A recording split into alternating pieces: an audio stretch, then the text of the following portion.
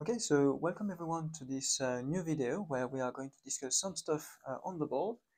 Now, today what we are going to discuss is related to some of the things we've seen in the previous video, and I'm going to tell a bit how that works.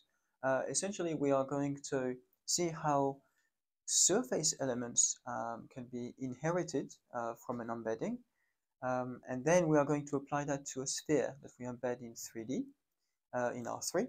And then we are going to see how that leads to some kind of unintuitive conclusions when it comes to a uniform sampling on a point on a sphere. Okay, so that's quite a lot of stuff to look at, but hopefully we will get there.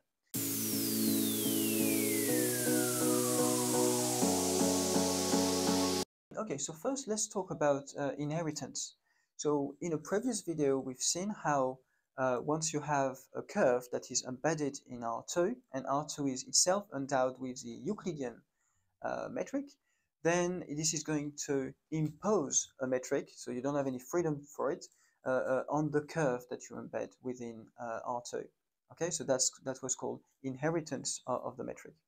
Now it turns out that if you are in R3 and you embed a surface in there, then of course you can imagine also curves, but if you imagine a surface, then this is going to, and R3 itself is endowed with, again, Euclidean metric, so Euclidean geometry, and also notions of volume, which is that the volume, let's say, of a cuboid is simply the multiplication, the direct multiplication of the height, depth, and length. Then you're going to get like the traditional Euclidean geometry that everybody talks about. So if you start from there, then you can have a surface that inherits and that has basically imposed on it how the surface area element is going to look like. And so that's what we are going to look at here. So essentially, we need to imagine that we've got R3 that is endowed with Euclidean metric.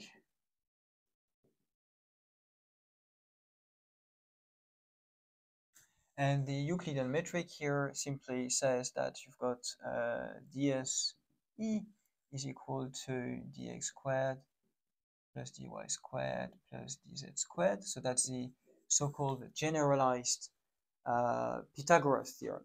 Okay, so that's what we have. And then we also have, so that's one of the things here, and then we also have that the so-called volume form is a traditional volume form, which is dx, dy, dz, where here we need to imagine a cuboid, like so.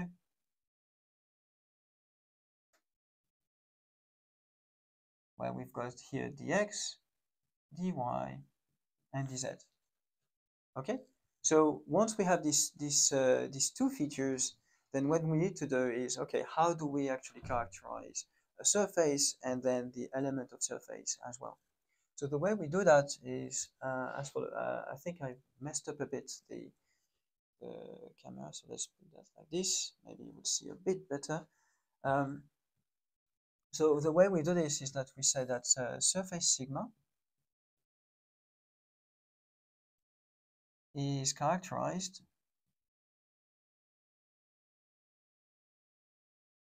by the equation. And here's the equation that I've chosen is of the form f x, y, z is equal to some constant. It's very similar to what we had seen with curves earlier. So earlier in a previous video. So that's kind of the idea. And essentially what it says is that it does seem that there are three independent variables, but actually they are connected together because you've got this function of these variables that is equal to a constant. So essentially one of them is redundant in a sense. Okay, so once we have that, then the way we write it here, and we need to be a bit careful in the way we do things. We need to be a bit careful.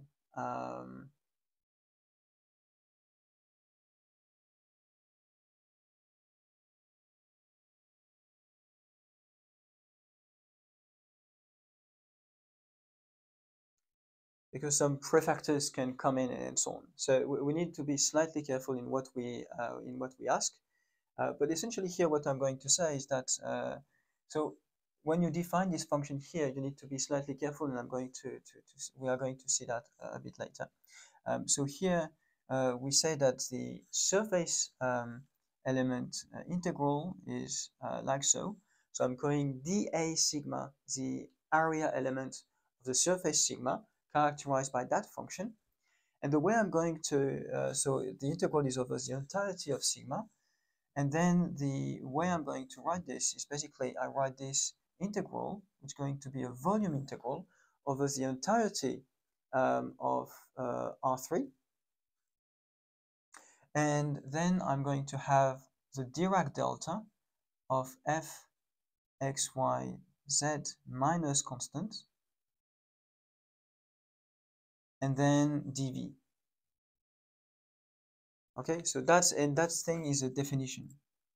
So essentially, when I'm performing this particular integral, I'm going to have naturally some variables or whatever that are going to correspond to sigma in some shape or form. Okay, and therefore I can, once I do that, I can perform this integral and identify the variables corresponding to sigma and so on. In fact, that's what we are going to see right now with the case of the sphere. So in the case of the sphere, we've got a sphere embedded in R3. So it's already said, so that's fine. Let's not waste time. So the equation is going to be like this. The equation I'm providing for the sphere is R, not R, in fact. Let's do it this way. So we've got f of x, y, z is equal to x squared plus y squared plus z squared. I take the square root of it and I say this is equal to r. Okay? So here, the reason why this is useful is because I'm specifying that the square root of that quantity, so basically if you take the square root of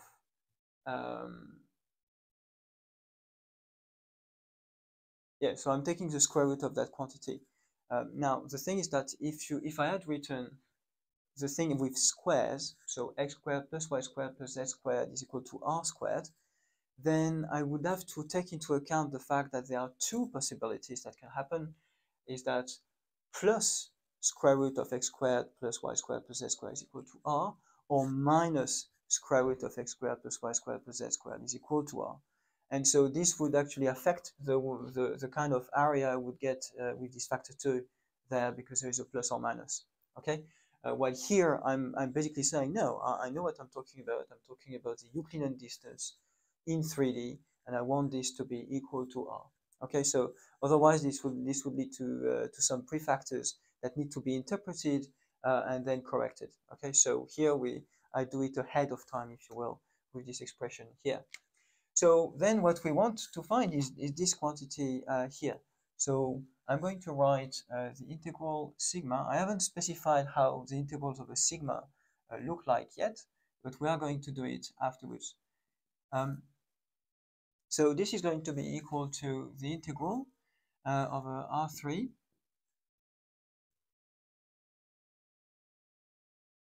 Yeah, sorry, you probably have seen that.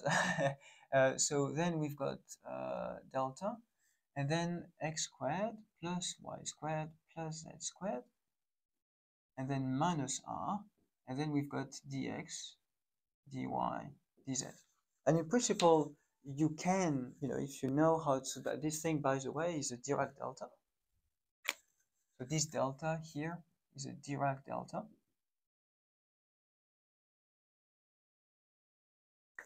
Okay, and I'm going to use like the simplest property of the Dirac delta in this calculation. Okay, so that's why I want to express things as simply as possible. So that's what I have, and now of course what I realize is that it's easier to switch to spherical coordinates. So spherical coordinates.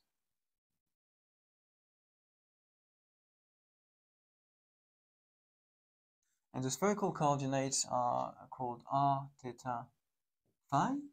They are defined by the following relation. So x is equal to r, or let's say cos phi sine theta.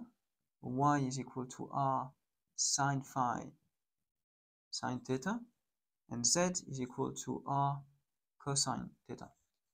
Okay, and the way you actually represent this graphically is that you've got a sphere, then you've got x, y, and then z here. Then you take from the origin a point that is at a distance r from the origin, and then you project. So first of all, the angle between the z-axis and this particular vector is theta. Then you project onto the xy plane, and the shadow of this vector onto the xy plane as an angle phi with the x-axis. So that's how you could represent this if you want to. Now the thing is that the dv in this particular coordinate system is equal to r squared sine theta dr d theta d phi. That's how the volume element looks like in this particular thing, and it's very easy to retrieve by using the Jacobian method. Now, I'm not actually going to derive that today, but I will do that in a further video on how we get these kind of different things by using Jacobian transformations. That works very well, the Jacobian transformations, when looking at volume, so-called volume forms, but that doesn't work as well when actually looking at surfaces. Okay, so that's why we need to use this contrived way of doing things. Okay, so that's how that works. So essentially, by the way, one of the things that works, you can check for yourself. If you do x squared plus y squared plus z squared is going to be equal to the lowercase r squared. Okay, so that's why I'm using this here. Now, what we are going to see is that the integral dA sigma here is going to be the integral, and then from theta equals 0 to pi, and then phi equals 0 to 2 pi, and then integral r equals 0 to plus infinity. Then I've got delta of r minus r, and then I've got r squared sine theta d theta d phi. But it turns out that what the delta does is basically simply cancelling out, if you will, the integral over r and substituting capital R in place of the lowercase r here. So the final equation you get here is going to be the integral theta from 0 to pi and phi from 0 to 2 pi.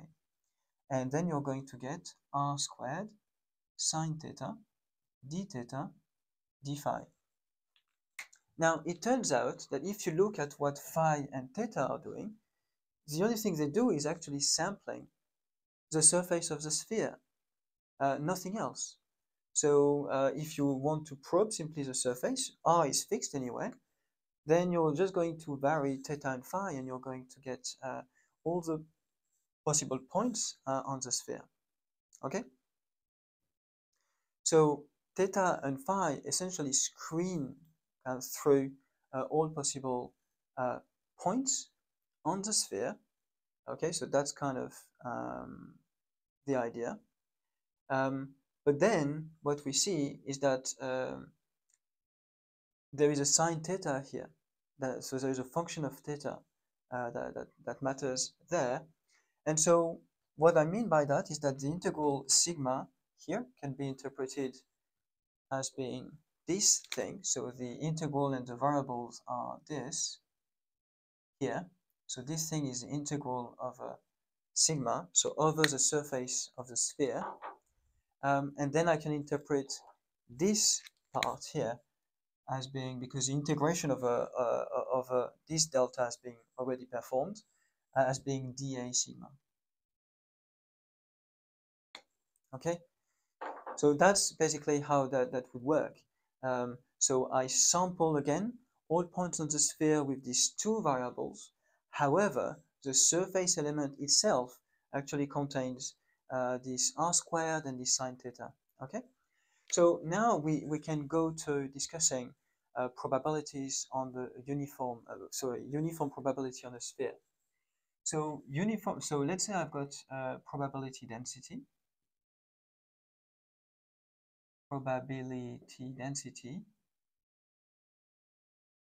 rho on the sphere. So rho of r, and by definition, what that means is that rho of r is equal to rho is equal to a constant on the sphere.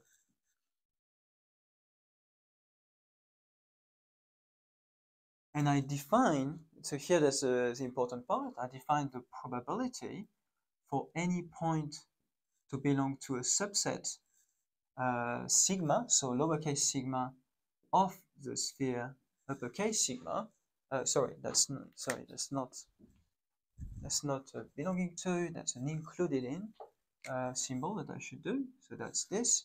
I define it as being the integral from rho on the subset sigma of dA sigma. Okay?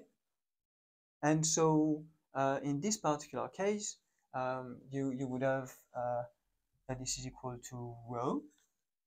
And then here you would have the area of sigma, if you will. Okay? So that's the area of sigma.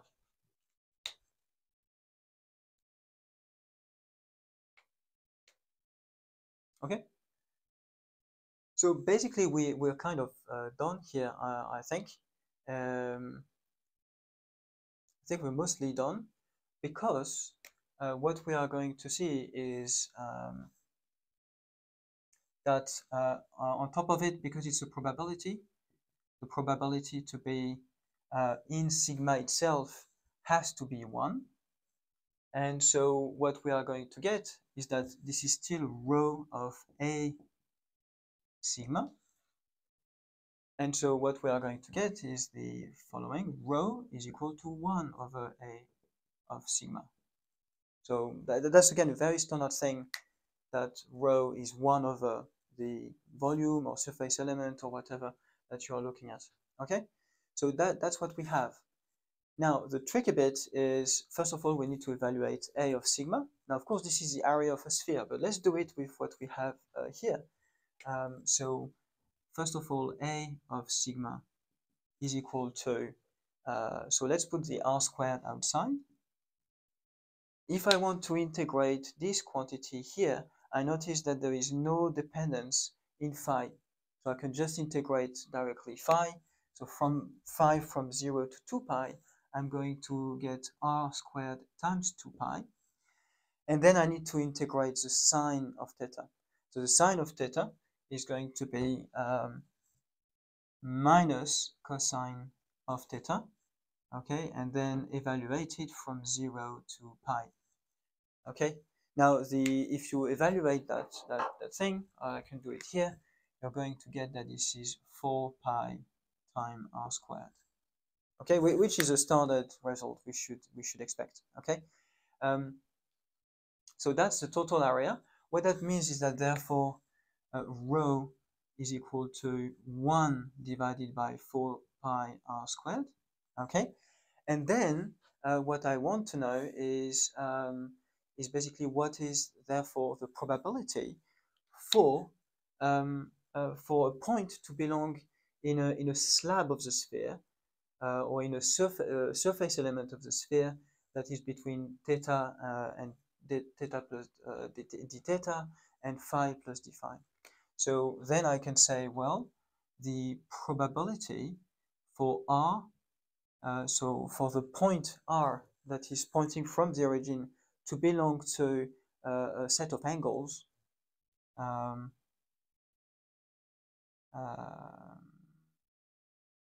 that corresponds to theta and theta plus delta theta. So that's so sigma of theta plus delta theta, d theta, I would say d theta, let's not be afraid of it. Theta plus d theta, but also phi plus d phi. So that's a long thing to write, but that's basically what I want. I want a surface element that is on the surface, so that is on the spheres of radius r. So I need to take that into account. So that's why I put r here, and I put sigma there. And then the angles are going to have values from theta to theta plus d theta, and phi plus d phi. Now, the actual outcome of this thing is simply going to be dA directly. So this thing is going to be dA sigma times rho, and that's it, right? So that's by definition in effect, by definition, is rho times dA. And so dA, I know what it is. It's actually r squared. And so what I get is actually sine theta d theta d phi divided by 4 pi. So you see that the r squared are going to cancel out because there is a rho here. Rho contains a 1 over r squared, and then the dA here contains an r squared. So they cancel out, and you actually get the probability for uniformly sampling a sphere, which is independent of it.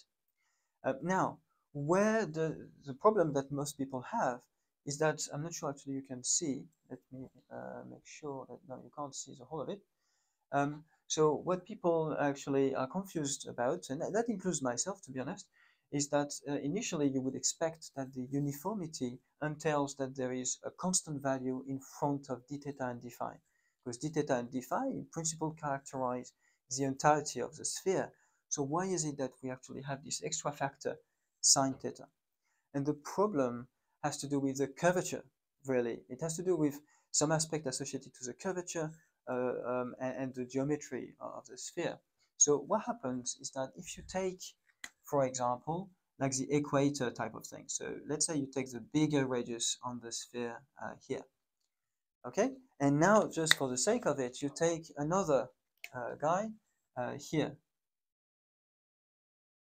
Okay, so that's supposed to be a circle. So you take basically a circle that is like a plane intersecting the sphere, either like on the largest basis or somewhere at a non-zero height.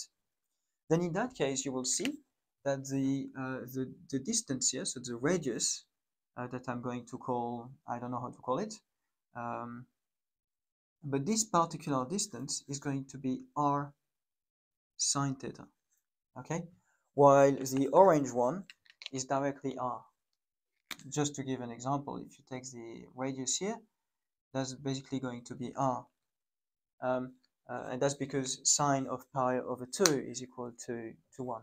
Okay, so the bottom line is that if you try, for example, to count, let's say, the number of points on that circumference, is going to be smaller than the number of points on that circumference, because as you know, the circumference is simply larger. Okay, so although you have the same value of phi when you are here and there, actually the number of points covered is less by an amount sine theta. Okay, so that's basically what happens, why there is this sine theta, and it has to do with the geometry of it. It has to do with the fact that basically the sphere is comprising of circles that are basically piled or stacked together and become smaller and smaller in radius. So that's kind of the idea, and that's where the sine theta comes from. Now, of course, you could imagine a case where you sample the sphere in terms of theta and phi uniformly on the product, Cartesian product of theta and phi. You could do that, but that would not correspond to the kind of embedding situation we've looked at, where everything stems from this inheritance of the surface measure for this particular aspect. If we were to define directly on the sphere intrinsically a surface element, we could, but that wouldn't be the same as what we do when we work with this inheritance principle of getting a surface area from, as discussed here, from basically the embedding and the geometric properties of the embedding space. Okay, So I hope at least it's a bit clearer. If some of you were confused about why there is this sine theta for a uniform sampling on a sphere, then it's basically that the circumference is smaller as you go higher here. And in fact, if you go to the pole, then nothing happens there. Okay, so there is no point to sample in a sense. So again, that's quite fascinating because the phi value for any pi, the phi value can vary from any theta value. The phi value varies from 0 to 2 pi, but then the actual number of points on the sphere, because of the geometric aspect of it, is varying by an amount sine theta. So I hope it was a bit dense. I hope it was still useful. If you've got any questions, please let me know. And I will also actually do a video on Jacobian transformations for volume elements because it is very useful.